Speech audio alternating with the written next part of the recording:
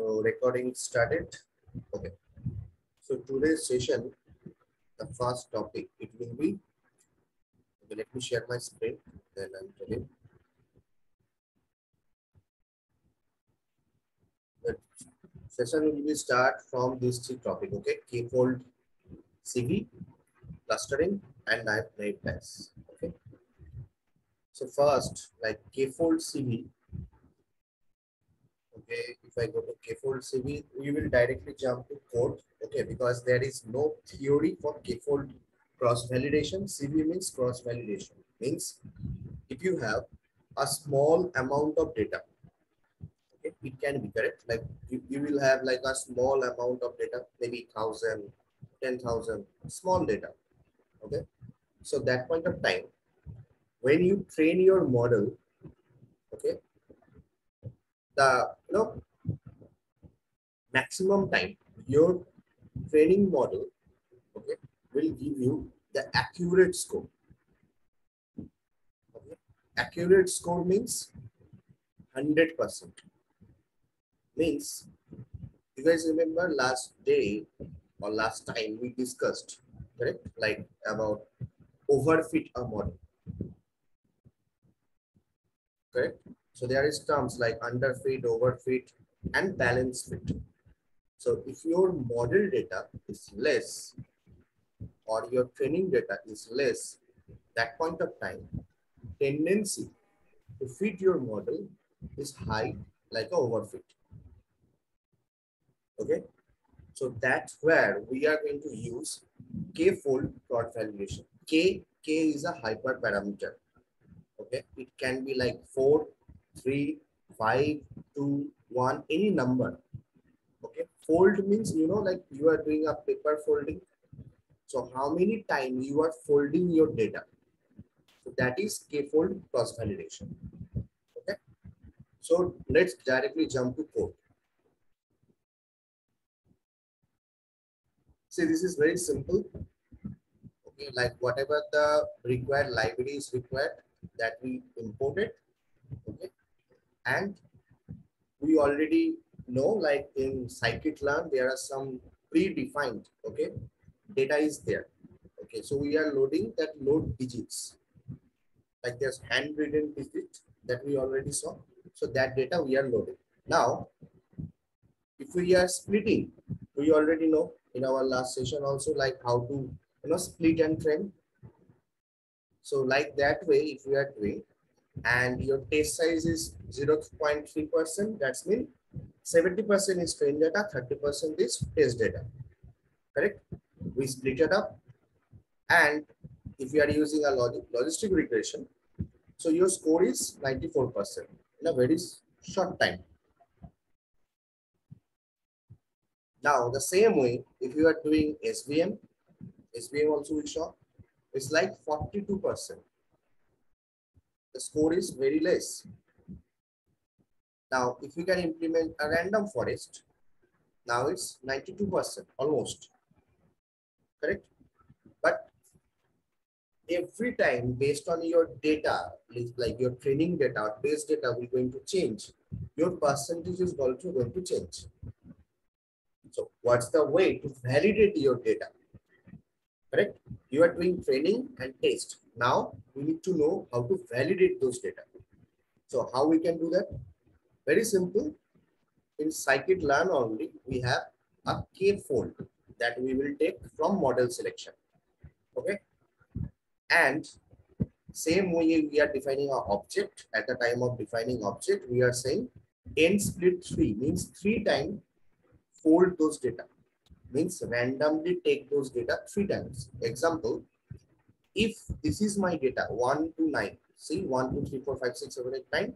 Okay, if I'm splitting through for loop, so see, first time it took like this way, correct? Second time it took the data like this way. Third time it took the data like this way. So every time it's changing those training data and test data.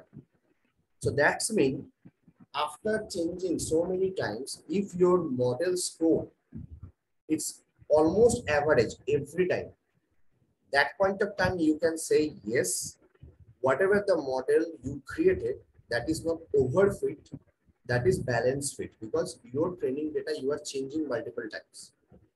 Correct? So that's when you are validating your model.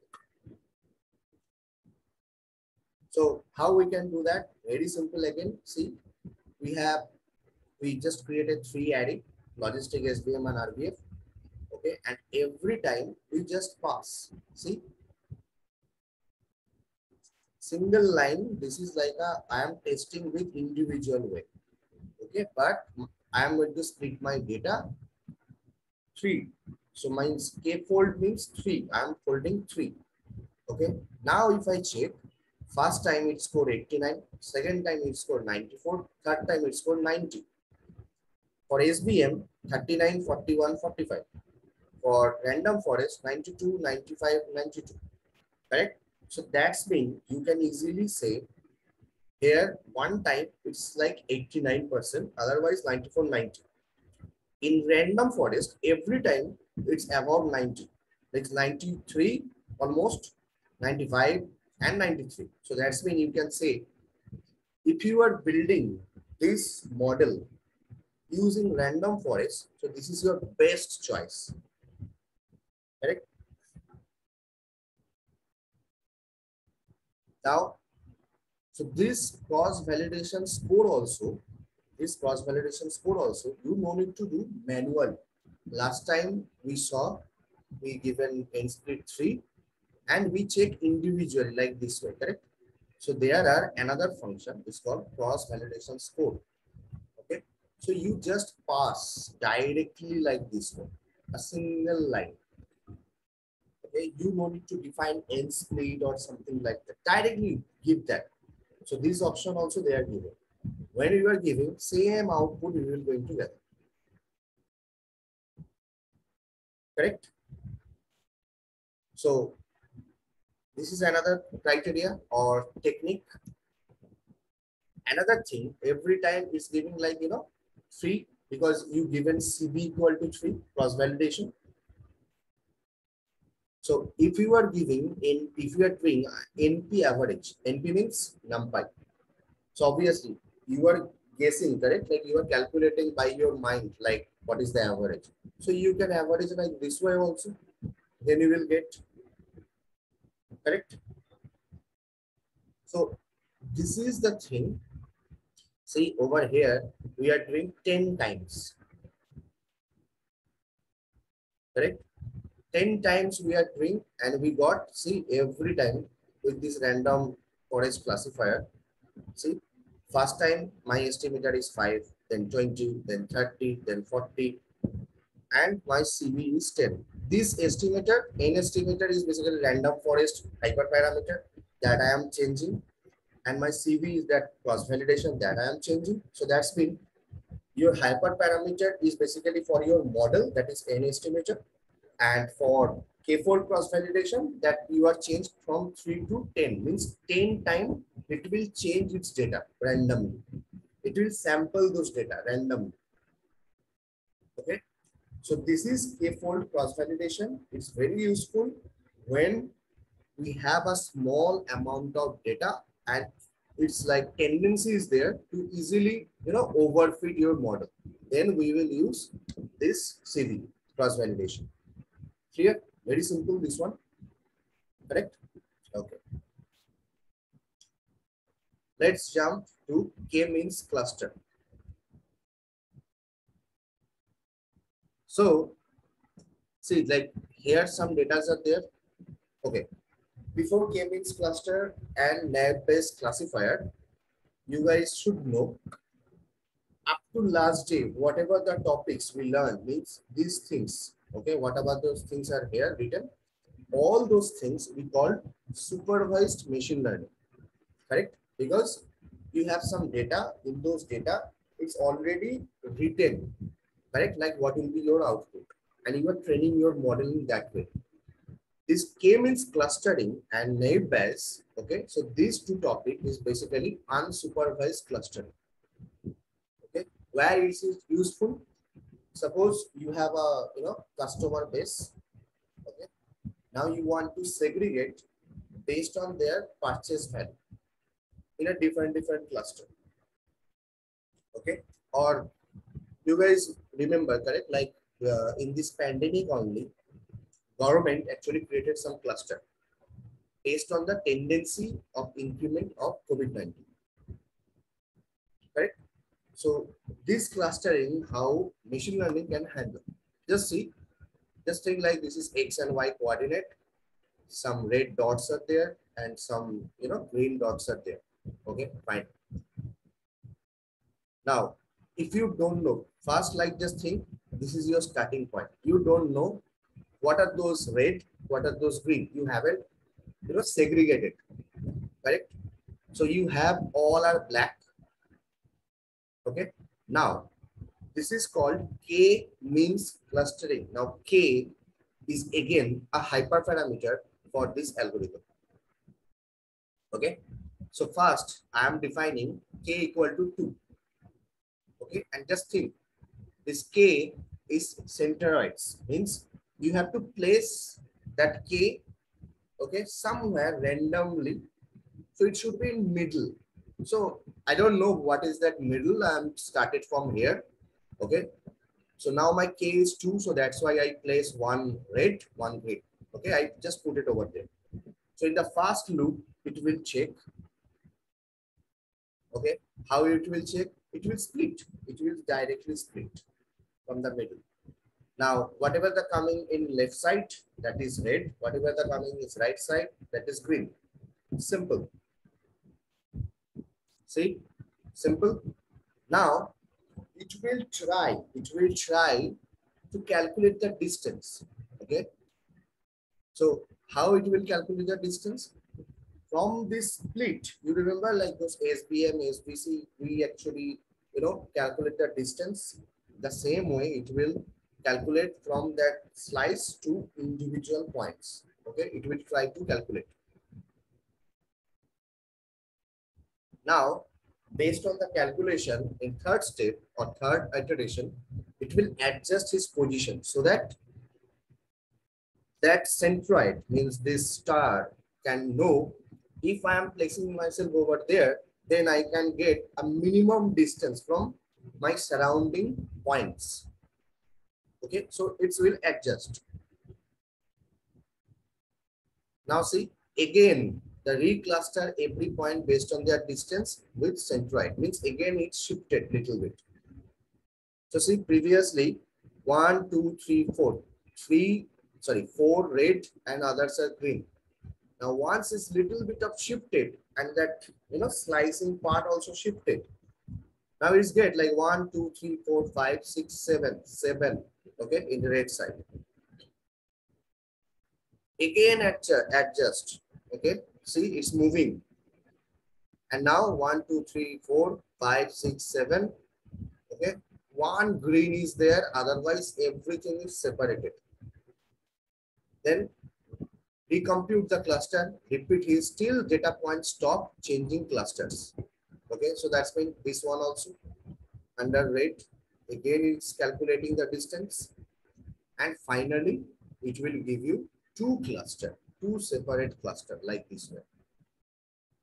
Okay. But how to determine correct number of cluster? Correct? That we never define because that's a hyperparameter. Now just think, if you are checking randomly like 2, 3, 4, 5, 6, 7. So maybe after a certain point, whatever the cluster number you are going to change, but your output will be same. So then what will happen? So like see for this one, correct? Because what we are trying to do, we are basically, we know, correct? We already saw like those distance means basically sum of square errors.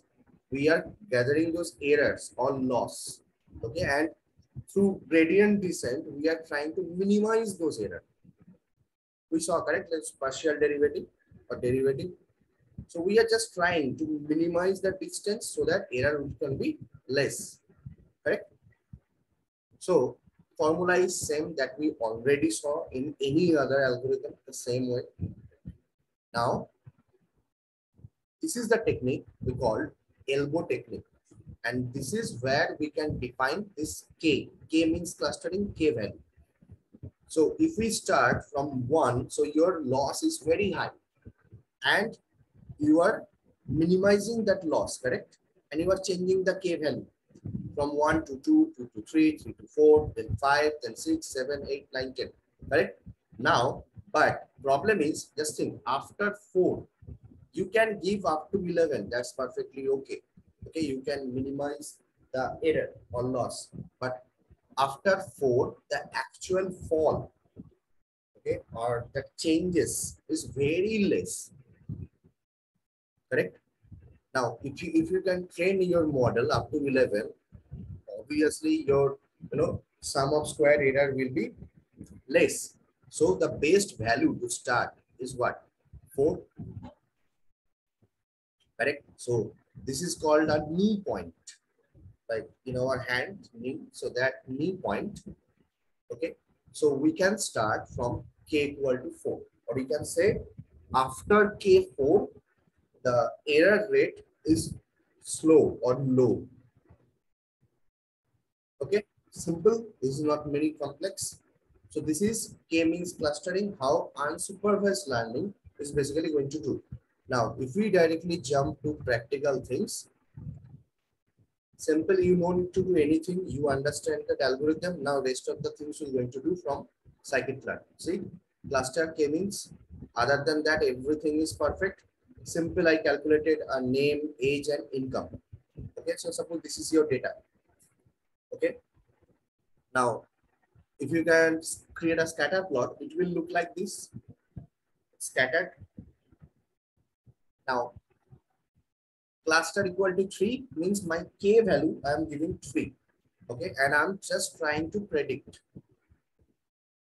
Okay, now what is going to happen? If I create like this way, age and income, because name is not required, correct? Over here, because name is not giving anything, any information. So I am just dealing with age and income. So my X is age and Y is income. And if I create a cluster, so see, very easily it's create a cluster like 6160, it's created 0 cluster. 70 to 90, it's created a second cluster. And 1,50,000, it's created another cluster. So we can easily say, very easily, it's created multiple cluster. Correct? Now, where you can implement this thing? See, this star you can see, this is like a centeroids points, okay? So whatever the things below 60, okay, almost 60, that is green. Above 60 to almost 90 or 90, 90, 95, it's basically like a black. And above anything that is there, that is like a red, correct? So if you have some data, like, in your product, multiple customers are there and you need to segregate your customer so that you can do a better marketing things to those customers. Whoever is high paid customer, medium paid, low paid. So based on your data only, you can easily create cluster and you can do like, your marketing stuff, because obviously whoever is not purchasing your product beyond 60,000, the probability to purchase your product at the cost of 1,50,000 is very less. Correct? Because tendency is purchasing almost 60,000. So you will obviously not going to do any marketing with those person. That's you're not first priority. Correct? So this is the way we can create a cluster. Okay. But another thing we can do, see, previously I just transferred 27 like these numbers directly. Correct? So there is no scale. So age in a different scale, income in a different scale. But if I need to, implement in a same scale so that it can look like in between 0 and 1, everything. So it's called min max scalar. So I am using this function, I'm trying to, fit everything within 0 and 1 number. So if I'm doing that and again retrain my model, okay, so then what will happen? Now see your cluster, how beautiful it's defined. It's totally separated. So sometime for your machine learning algorithm, it's better because age having a different scale, correct? It can be like 1 to maybe 100, but salary in a different scale. It can be from like 0 to 10 lakhs, 20 lakhs, 30 lakhs. So in a different scale. So machine learning don't know, correct? So it will be like confused. So sometime you have to do like means max scalar or standard scalar. So like this way you can actually, uh, creating a scale, every number it will be fit within 0 to 1. So it will be very good for machine learning. Clear up to this? And see, this is the elbow plot. Okay, elbow plot, what we are discussing over there. So we defined k equal to 3. Why 3? Because we know that elbow technique. Your knee is coming at the time of 3. So if it's coming 4, correct? If you can see from 4, it's changing. So obviously you can easily change this. Where is that? Where is that? Yeah, this end cluster, you just change from 3 to 4. And obviously your model will perform better. Clear? So what is KFold cross validation and KMeans clustering? How we are doing? Okay. So next jump to the next topic. Naive Bayes is basically work on probability. Correct? That we all know. We already learned in our colleges and school. So we already discussed about those mathematics part. So it will be very easy for you guys. So see, like P head, okay, means probability of head, that is 1 by 2, that we know. Now, where naive Bayes actually helping us, if the question is pick a random card, what is the probability of getting a queen? Okay, pick a random card, what is the probability of getting a queen? So we know there is 4 queen. 4 by 52. Yes, so 1 by 13, the probability. Simple. Now, the major part. Pick a random card. You know it is a diamond. Now, what is the probability of that card being a queen? Then what will happen?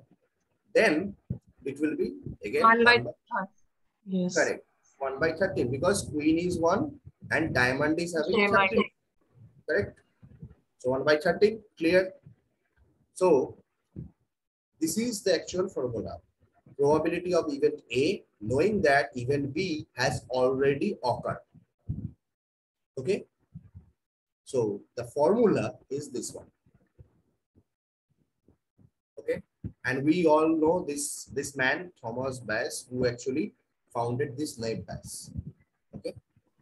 Bayes theorem. Yes, Bayes theorem. Absolutely. So just think. We already saw like that Titanic dataset. Remember? So in the Titanic dataset, all those passenger name, class, sex, age, siblings, perch, ticket, fare, all those things are there. And lastly, we are saying the surviving probability, like is there survived or not survived? So formula is very simple. Survived, you have to find, so it's will be top. And below, male, class, age, cabin, fare, all are your dependent variable. Correct? And you need to find out a probability. So where we can use this thing. Okay, we can use via this again easily found or create a model like an email spam. Okay, we can do like handwritten digit classification. We can predict our weather, like tornado is coming, cyclone is coming. So this kind of thing we can do. You can do a human face recognition. You can do a fake news classification. Okay, so this is like a applied thing where we can apply this naive Bayes classifier. Okay, so again, naive Bayes classifier, it's a part of supervised.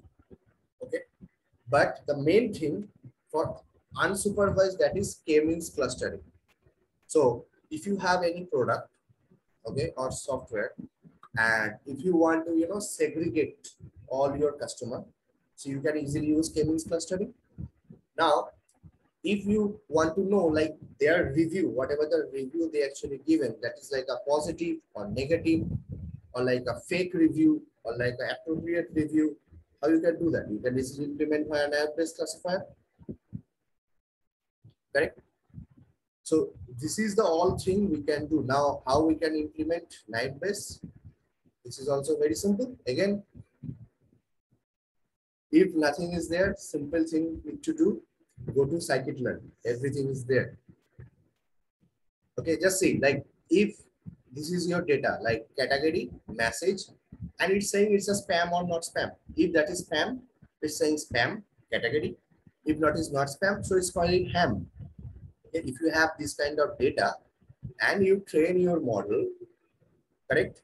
So see here I used one extra thing that is called count vectorizer. Okay, that just think we need to do.